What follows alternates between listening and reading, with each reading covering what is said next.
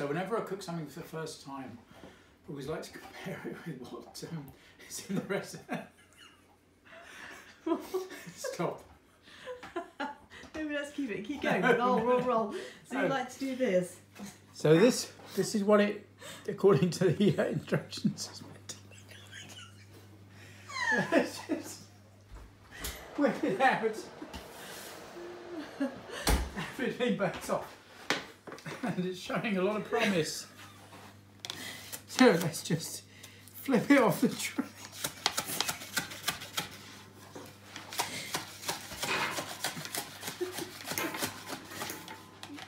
Non-stick bakeware is essential for this, working really well.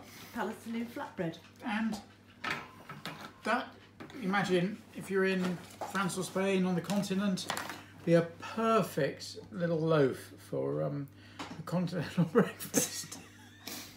So I think we should, it's preempting things a bit, but I can barely contain my excitement.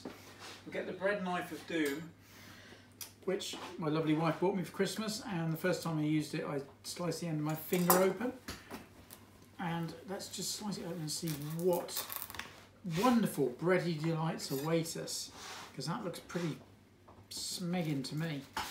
It's risen beautifully, it's browned, I bet there's a lovely crumb and sort of lovely even bubbles inside it, and look at that, that is quite incredible.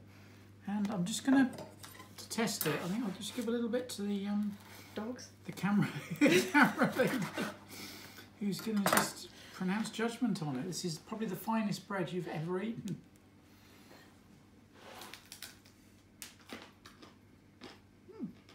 Good. Really Well, good. we didn't expect to hear that, did we? Yummy. Mm. Yum. Apart from that, it doesn't look anything like bread. No, that is. Quite chewy. Oh, good. Cool. End of. Thank you.